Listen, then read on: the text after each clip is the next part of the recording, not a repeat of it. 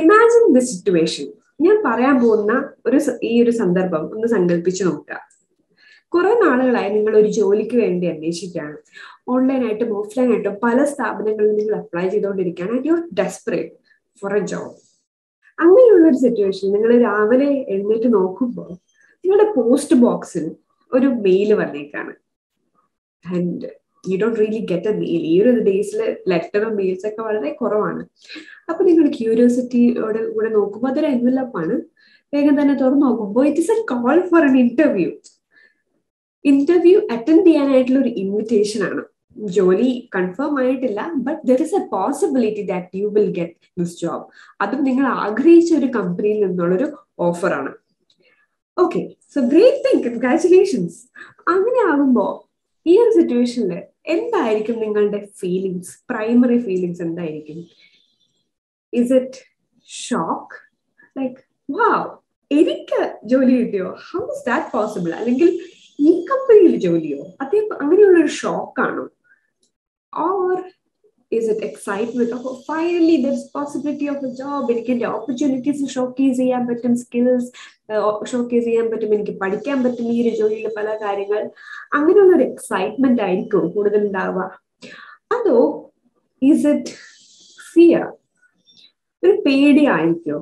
ഈ പരിചയമില്ലാത്ത ഈ ഒരു സിറ്റുവേഷൻ, ഈ ഒരു ഓഫീസ് സിറ്റുവേഷനിൽ പോയിരുന്ന് സ്കിൽഡ് എക്സ്പേർട്ട് ആയിട്ടുള്ള ആൾക്കാരുടെ അടുത്ത് നിന്ന് ചോദ്യങ്ങൾ ഏറ്റുവാങ്ങുകയും അത് ഏറ്റവും പ്രൊഫഷണൽ ആയിട്ട് ഉത്തരം പറയാനായിട്ടുള്ള കാര്യങ്ങളെ ഓർത്തുള്ള ഒരു പേടിയായിരിക്കും.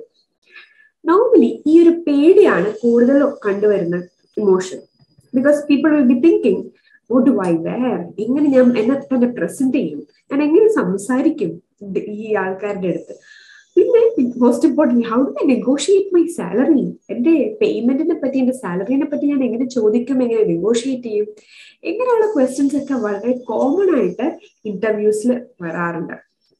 ആൻഡ് ഏറ്റവും എക്സ്പേർട്ട് ആയിട്ടുള്ള ഒരു വലിയ റെസ്പോൺസിബിൾ ഹെഡ് ആയിട്ടുള്ള ഒരു CEO മുതൽ ജസ്റ്റ് ഡിഗ്രി മാത്രമുള്ള ഒരു student just going for his or her first job, അങ്ങനെയുള്ള ആൾക്കാർക്ക് വരെ ഇന്റർവ്യൂ ജിറ്റേഴ്സ് ഉണ്ട്. അതായത് ഇന്റർവ്യൂ ഫേസ് ചെയ്യാനായിട്ടുള്ള ഒരു പേടി.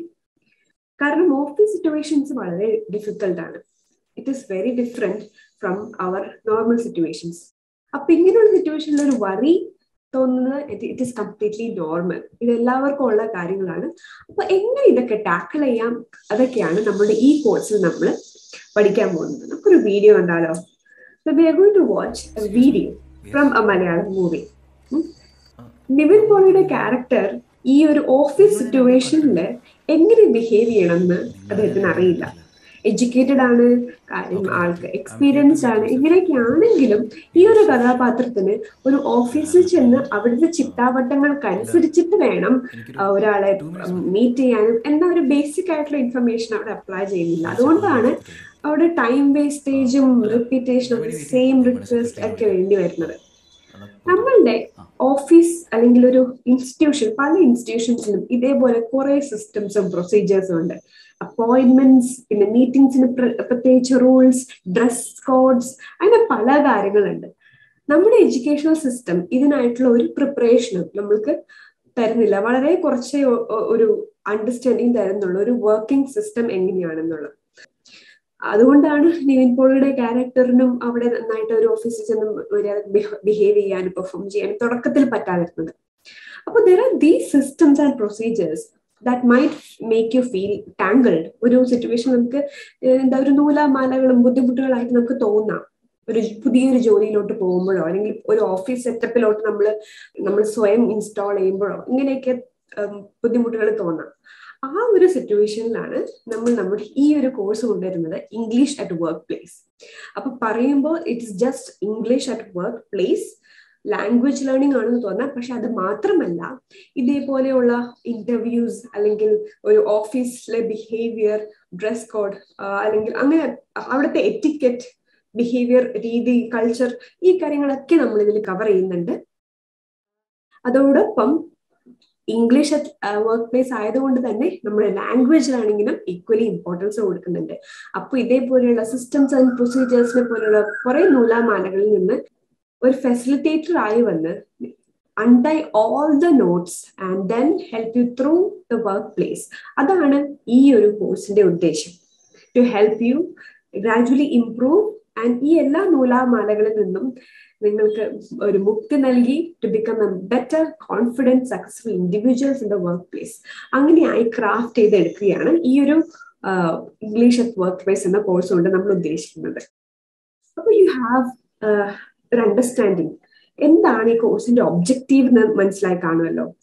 എന്നാൽ നമുക്ക് ഇത് കുറച്ചുകൂടി ഡീറ്റെയിൽ ആയിട്ട് ഈ ഒബ്ജക്റ്റീവ്സ്, അതായത് ഗോൾസ് എന്താണെന്ന് നമുക്കൊന്ന് നോക്കാം. അപ്പൊ ഈ ഗോൾസ് മനസ്സിലാക്കണമെങ്കിൽ ഡെഫിനറ്റ്ലി നമുക്ക് സിലബസ് എന്താണെന്ന് അറിയണം, എങ്ങനെയാണ് ഇത് സ്ട്രക്ചർ ചെയ്തിരിക്കുന്നത് എന്തായാലും അറിയണം. അപ്പോൾ let's have A look at that. അപ്പൊ ഇതാണ് കോഴ്സിന്റെ ഒരു ഓവർവ്യൂ. ഇതൊരു ചാർട്ട് ഫോമിലാണ്. അപ്പോൾ don't get ഇന്റിമിഡേറ്റഡ് by looking at all of this. ഇതെല്ലാം നമ്മൾക്ക് ഒരുമിച്ച് നമ്മളൊരു ജേർണി പോലെ ഈ ഒരു കോഴ്സിന്റെ ഓരോ ടോപ്പിക്സും നമ്മൾ കവർ ചെയ്യാൻ പോവുകയാണ്. നമ്മൾ 1, 2, 3, 4 ആയിട്ട് ഇതിനെ ഡിവൈഡ് ചെയ്തിട്ടുണ്ട്. അപ്പോൾ I will go through all of it individually. ഓരോന്നും നമുക്ക് ഓരോന്നായിട്ട് ഞാൻ ഇപ്പൊ പറഞ്ഞു തരാം. നിങ്ങളുടെ ഒരു ബേസിക് ഒരു ബേർഡ്സ് ഐ വ്യൂനായിട്ടാണ്, നിങ്ങൾക്കൊന്നൊരു ഓവർലുക്ക് ചെയ്യാൻ വേണ്ടിയിട്ടാണ് ഇത് നമ്മൾ ഒന്നൊന്നായിട്ട് ഇൻഡിവിജ്വൽ ആയിട്ട് ഞാനിന്ന് പറഞ്ഞുതരാം. First topic is exploring the job market. നിങ്ങൾക്ക് ഒരു ജോലി കിട്ടാൻ വേണ്ട കാര്യങ്ങളാണ് ഈ ഒരു ടോപ്പിക്കിൽ മെയിൻലി കവർ ചെയ്യുന്നത്. അതിന്റെ ഫസ്റ്റത്തെ സബ് ടോപ്പിക് വരുന്നത് profiling one self for A job. അതായത് നമുക്കൊരു ജോലിയിലേക്ക് നമ്മൾ അപ്ലൈ ചെയ്യണമെങ്കിൽ നമുക്കൊരു പ്രൊഫൈൽ വേണം. നമ്മൾ ആരാണെന്നുള്ള ഒരു സെൽഫ് ഇവാലുവേഷൻ നടത്തിയിട്ട് ഒരു പ്രൊഫൈൽ ഉണ്ടാക്കി, അല്ലെങ്കിൽ നമ്മളെ പറ്റി ഒരു ഡിസ്ക്രിപ്റ്റീവ് റൈറ്റിംഗ് ഉണ്ടാക്കി നമ്മൾ സ്വയം പ്രിപ്പയർ ചെയ്യണം. ആ ഒരു കാര്യം. പിന്നീട് സെർച്ചിങ് ഫോർ എ ജോബ്, എങ്ങനെ വേണം ജോലിക്ക് സെർച്ച് ചെയ്യാനായിട്ട്, എങ്ങനെ പല ടൂൾസ് യൂസ് ചെയ്യാം. പിന്നെ ബേസിക്കലി നേരത്തെ ടോപ്പിക്കിൽ ഹൗ ടു പ്രിപ്പയർ, ആ കാര്യങ്ങളും ഉണ്ട് കേട്ടോ ജോലിക്ക് വേണ്ടി.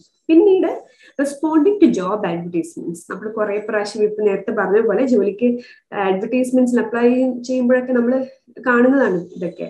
അപ്പൊ അതെങ്ങനെ റെസ്പോണ്ട് ചെയ്യണം, എങ്ങനെ അതിന്റെ ഹെഡ്സിനെ കോണ്ടാക്ട് ചെയ്യണം, ഈ കാര്യങ്ങളും. പിന്നെ പ്രിപ്പയറിംഗ് ഫോർ ദ ജോബ്, നേരത്തെ പറഞ്ഞ പോലെ എങ്ങനെയാണ് ഒരു ജോലി, ഒരു ഡ്രസ് വൈസ് ആയാലും ആറ്റിറ്റ്യൂഡ് വൈസ് ആയാലും എങ്ങനെ പ്രിപ്പയർ ചെയ്യണം. ഈ ഒരു കാര്യങ്ങളാണ് നമ്മുടെ ഫസ്റ്റ് മെയിൻ ടോപ്പിക് ആയിട്ടുള്ള എക്സ്പ്ലോറിംഗ് ദ ജോബ് മാർക്കറ്റ് എന്ന ഒരു മെയിൻ ടോപ്പിക്കിൽ നമ്മൾ ഡിസ്കസ് ചെയ്യുന്നത്. First one is done. Now the second one, this is preparing for job interviews. അപ്പൊ നേരത്തെ പറഞ്ഞ പോലെ this is something that many of us have worries. അപ്പൊ അതുകൊണ്ട് ഇതില് പല കാര്യങ്ങളും നമ്മൾ ഡിസ്കസ് ചെയ്യുന്നുണ്ട്. ഒന്നാമത്തെ mainly using body language effectively. നമ്മുടെ ബോഡി ലാംഗ്വേജിന് ഒരു സ്ട്രോങ് പവർ ഉണ്ട്. കമ്മ്യൂണിക്കേഷനും മറ്റുള്ളവർക്ക് നമ്മളോടുള്ള ആറ്റിറ്റ്യൂഡിനെയും ബോഡി ലാംഗ്വേജിന് വളരെയധികം ഇൻഫ്ലുവൻസ് ഉണ്ട്. അപ്പൊ ആ കാര്യങ്ങൾ എങ്ങനെ എഫക്റ്റീവ് ആയിട്ട് ഉപയോഗിക്കാം. Verbal quiz, non verbal quiz, okay, അതൊക്കെ നമ്മൾ പഠിക്കാവുന്നതാണ്. പിന്നെ പോർട്ട്ഫോളിയോ മേക്കിംഗ്, നമ്മുടെ അച്ചീവ്മെന്റ്സിന്റെ ഒരു ലിസ്റ്റ്, ആ കാര്യങ്ങളൊക്കെ പോർട്ട്ഫോളിയോ അതൊക്കെ എങ്ങനെ ഉണ്ടാക്കണം. പിന്നെ CV, very important, writing your CV. നമുക്ക് ജോബ് ആപ്ലിക്കേഷൻ ഒക്കെ ചുമ്മാ ചെന്ന് പോയി അപ്ലൈ ചെയ്യുന്നതല്ല, നമുക്ക് ഒരു CV അല്ലെങ്കിൽ ഒരു പേപ്പറിൽ നമ്മുടെ ക്വാളിഫിക്കേഷൻസ് അച്ചീവ്മെന്റ്സിന്റെ ഒരു റിട്ടൺ ഫോർമാറ്റ് വേണം. ആ ഒരു paper which is very important in the job application setup, അതാണ് CV, റെസ്യൂമേ എന്നും പറയാം. അതെങ്ങനെ പ്രിപ്പയർ ചെയ്യണം, ആ ഒരു കാര്യം ഇതിൽ കവർ ചെയ്യുന്നുണ്ട്. Finally preparing to face an interview. Face to face ആയിരിക്കും മിക്ക സമയത്തും ഇന്റർവ്യൂസ് വരിക. ഒബ്വിയസ്ലി വിത്ത് പാൻഡമിക് ഓൺലൈൻ ഇന്റർവ്യൂസും ഉണ്ട്. അപ്പൊ എങ്ങനെ ഇന്റർവ്യൂസ് നമ്മൾക്ക് നേരിടാം, അതാണ് ഇവിടെ ഈ ഒരു സബ് ടോപ്പിക്കിൽ പറയുന്നത്. So that is our second topic, main topic. Then next one, skills for the work place. ഇതിന് 2 പാർട്ട് ഉണ്ട്. Skills for the work place 1, skills for the work place 2.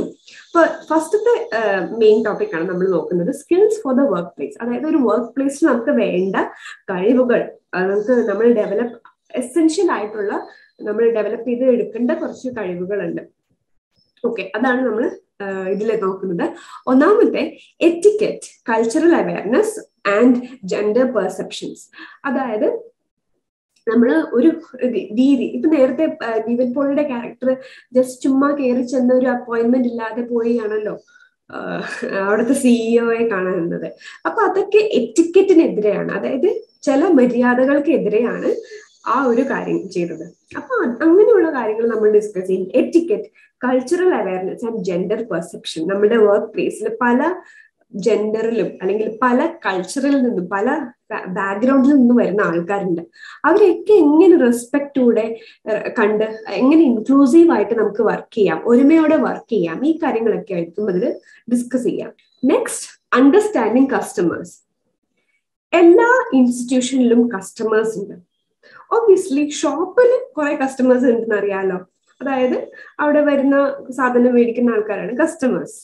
അപ്പോൾ ആ കസ്റ്റമേഴ്സിനെ അറിയേണ്ടത് അവിടുത്തെ ഷോപ്പിന്റെ ഓണറിന്റെ ഡ്യൂട്ടിയാണ്. അതേപോലെ ഒരു സ്കൂളിലുണ്ട് കസ്റ്റമേഴ്സ്, സ്കൂളിന്റെ കസ്റ്റമേഴ്സ് ആണ് അവിടുത്തെ സ്റ്റുഡൻസ്. അതേപോലെ എല്ലാ ഇൻസ്റ്റിറ്റ്യൂഷനും ആ ഒരു ഇൻസ്റ്റിറ്റ്യൂഷൻ ഓഫർ ചെയ്യുന്ന ഹെൽപ്പ് വാങ്ങുന്ന ഒരു കൂട്ടം ആൾക്കാരാണ് കസ്റ്റമേഴ്സ്. അവരെ മനസ്സിലാക്കിയെടുക്കലും ഒരു ജോലിയുടെ ഇമ്പോർട്ടൻ്റ് ആയിട്ടുള്ള ഒരു ഡ്യൂട്ടിയാണ്. അപ്പൊ അതിനെപ്പറ്റി നമ്മൾ ഡിസ്കസ് ചെയ്യും. Essentials of customer service. അപ്പൊ കസ്റ്റമേഴ്സിനെ മനസ്സിലാക്കിയാൽ മാത്രം പോരാ, അവരെങ്ങനെ സെർവ് ചെയ്യണം, കസ്റ്റമർ സർവീസ്, കസ്റ്റമറിനെ സെർവ് ചെയ്യുന്ന ആ ഒരു കാര്യം, അതുകൂടി എസെൻഷ്യൽ ആയിട്ടുള്ള ആ കാര്യങ്ങൾ കൂടി നമ്മൾ അതിനെപ്പറ്റി പഠിക്കും. Finally, work ethics. അപ്പൊ ജോലി എന്നത് കുറെ അധികം മൂല്യങ്ങളുള്ള ഒരു കാര്യമാണ്. നമ്മൾക്ക് തോന്നുന്നത് പോലെ ചെയ്യാൻ പറ്റുന്നതല്ല മിക്ക ജോലികളും. സ്ട്രക്ചേർഡ് ആയിട്ടുള്ള ജോലികളാണ് കൂടുതലും നമ്മുടെ ചുറ്റുപാടും ഉള്ളത്.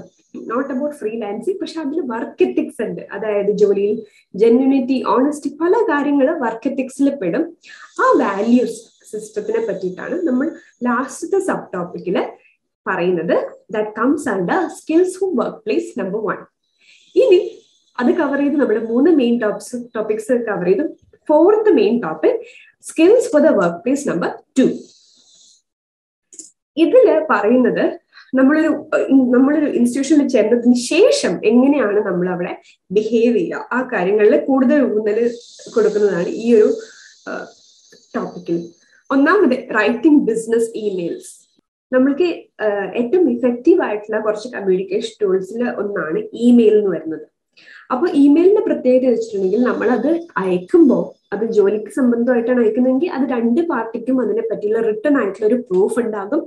നല്ല കോംപ്രിഹെൻസീവ് ആയിട്ടൊരു അല്ലെങ്കിൽ ഒരു ജസ്റ്റ് അതിലുണ്ടാവും ഒരു ഡോക്യുമെന്റേഷൻ. അപ്പോൾ അതിന് ഒരു സ്ട്രക്ചേർഡ് ആയിട്ടുള്ള ഒരു ഫോർമാറ്റ് ഉണ്ട്. നമുക്ക് തോന്നുന്നത് പോലെ ഒന്നും എഴുതാൻ പറ്റില്ലല്ലോ. അപ്പോൾ അതിനെപ്പറ്റി നമ്മൾ പഠിക്കും. Second topic is writing business letters. ഇമെയിലിൽ നിന്ന് ഒബ്വിയസ്ലി വ്യത്യാസമുള്ളതാണ് ലെറ്റർ. അപ്പോൾ അത് ഒരു കുറച്ചുകൂടി ഫിസിക്കൽ ഫോർമാറ്റ് ആയിരിക്കും. ആ ഒരു കാര്യം ഇമെയിലിന്റെ കൂടെ തന്നെ ലെറ്റേഴ്സ് എങ്ങനെ എഴുതണം, രണ്ടിനും മറ്റേത് കമ്പ്യൂട്ടർ യൂസ് ചെയ്യുന്നു, രണ്ടാമത്തേല് കമ്പ്യൂട്ടറിന്റെ ഡയറക്റ്റ് യൂസേജ് ഇല്ല. കാരണം റിസീവ് ചെയ്യുന്ന ആൾക്കൊരു പേപ്പർ ഫോർമാറ്റിലായിരിക്കാം കിട്ടുന്നത്, even if it is typed. അപ്പോൾ ആ 2 കാര്യങ്ങൾ. പിന്നെ മേക്കിംഗ് പ്രസന്റേഷൻസ്.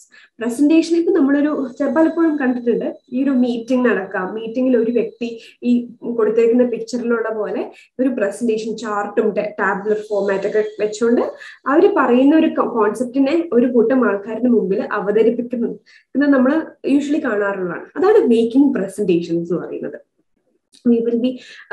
ഒരു പുതിയൊരു ക്ലയന്റിനോ അല്ലെങ്കിൽ വേറൊരു കമ്പനിക്ക് മുന്നിലോ ഇങ്ങനെയുള്ള പ്രസന്റേഷൻസ് ഒക്കെ പലർക്കും ചെയ്യേണ്ടി വരും. അത് ഏത് സിറ്റുവേഷനും, ഏത് സ്കൂളിലായിക്കോട്ടെ അല്ലെങ്കിൽ ഒരു കൊമേഴ്ഷ്യൽ ഇൻസ്റ്റിറ്റ്യൂഷൻ ആയിക്കോട്ടെ, അവർക്കൊക്കെ ഈ ഒരു പ്രസന്റേഷൻ സ്കിൽസ് എന്ന് പറയുന്നത് വേണ്ട ഒരു കാര്യമാണ്. അപ്പൊ അത് എങ്ങനെ ചെയ്യാം, ആ ഒരു കാര്യം.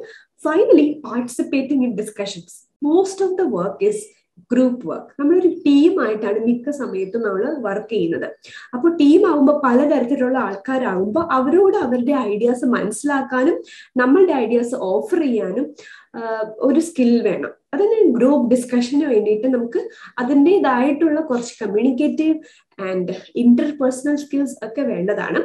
അതെങ്ങനെ സക്സസ്ഫുൾ ആയിട്ട് ചെയ്യാം എന്നുള്ളതാണ് പാർട്ടിസിപ്പേറ്റിംഗ് ഇൻ ഡിസ്കഷൻസ് എന്ന ലാസ്റ്റ് സബ് ടോപ്പിക്കിൽ പറയുന്നത്. അപ്പോൾ we have covered all of the skills and all of the objectives of our course. അപ്പൊ നിങ്ങൾക്കൊരു ക്വസ്റ്റ്യൻ വന്നിരിക്കാം, എങ്ങനെയാണ് ഈ ഒരു എൻറ്റയർ ഒബ്ജക്റ്റീവ്സ് നമ്മൾ കവർ ചെയ്യാൻ പോകുന്നത്? How are we going to achieve it?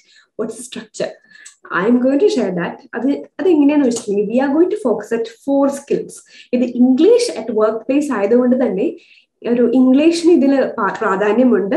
കുറെ മെത്തേഡ്സും കുറെ ആക്ടിവിറ്റീസും ഡെഫിനറ്റ്ലി ലാംഗ്വേജ് ലേണിങ്ങിനാണ് കൂടുതൽ ഇമ്പോർട്ടൻസ് കൊടുക്കുന്നത്. അതോടൊപ്പം തന്നെ വർക്ക് റിലേറ്റഡ് ആയിട്ടുള്ള സ്കിൽസിനും. അപ്പോൾ നമ്മൾ ഫോക്കസ് ചെയ്യുന്നത് LSRW സ്കിൽസ്. അത് ലാംഗ്വേജ് ലേണിംഗിന്റെ പ്രൈമറി 4 സ്കിൽസ് ആണ്. അതായത് ലിസണിങ്, സ്പീക്കിംഗ്, റീഡിംഗ്, റൈറ്റിംഗ്. ഈ 4 സ്കിൽസിന്റെ കൂടെ തന്നെ the next 2 things are grammar and vocabulary. ഈ 6 കാര്യങ്ങൾക്ക് ഊന്നൽ നൽകിക്കൊണ്ടാണ് നമ്മൾ ഈ ഒരു കോഴ്സ് സ്ട്രക്ചർ ചെയ്തിരിക്കുന്നത്. ഈ ഒരു കോഴ്സിൽ എല്ലാ ആക്ടിവിറ്റീസും ഇതിനെ ബേസ് ചെയ്തത് കൊണ്ട് തന്നെ നിങ്ങൾക്ക് ഒരു ബുക്ക് വേണം. ഇതിനു വേണ്ടിയിട്ട് at least if possible 2 books to different aspects. അങ്ങനെ ഒരു ബുക്ക് കീപ്പ് ചെയ്യണം. And you have to participate whenever new activities are given there in each video. അതോടൊപ്പം തന്നെ you have to make down your answers, jot down, listen. ചില audio clips ഉണ്ടാവും, ചിലപ്പോൾ നിങ്ങൾക്ക് വായിക്കാൻ ഉണ്ടാകും. അപ്പൊ നിങ്ങളുടെ വീഡിയോ പോസ് ചെയ്തിട്ട് വായിക്കേണ്ടി വരും. പിന്നെ എന്താ റൈറ്റിംഗ് ഉണ്ടാകും. അപ്പൊ നിങ്ങൾക്ക് സെൽഫ് ഇൻഡിപെൻഡന്റ് ആയിട്ട് സ്വയം മോട്ടിവേറ്റ് ചെയ്തിട്ട് പറയുന്ന ആക്ടിവിറ്റീസ് ഒക്കെ നല്ല ഡിലിജന്റ് ആയിട്ട് നല്ല ഡിറ്റർമിനേഷനോട് കൂടെ തന്നെ എല്ലാ ആക്ടിവിറ്റീസും ചെയ്യണം. പിന്നെ ഗ്രാമർ ആൻഡ് വൊക്കാബുലറി ആക്ടിവിറ്റീസും ഉണ്ട്. അപ്പോൾ this is how the course is structured. That is how the course is going to be, and I am very excited for this. ഇതൊരു ഭയങ്കര നല്ലൊരു റോളർ കോസ്റ്റർ റൈഡ് ആയിരിക്കും എല്ലാവർക്കും. അപ്പൊ എന്താ ചെയ്യുന്നത്, fasten your seat belts because നമ്മൾ ഈ ഒരു ജേർണി തുടങ്ങാൻ പോവുകയാണ്. അപ്പോൾ ഇനി വേണ്ടത് is for you to ready. Are you ready for it?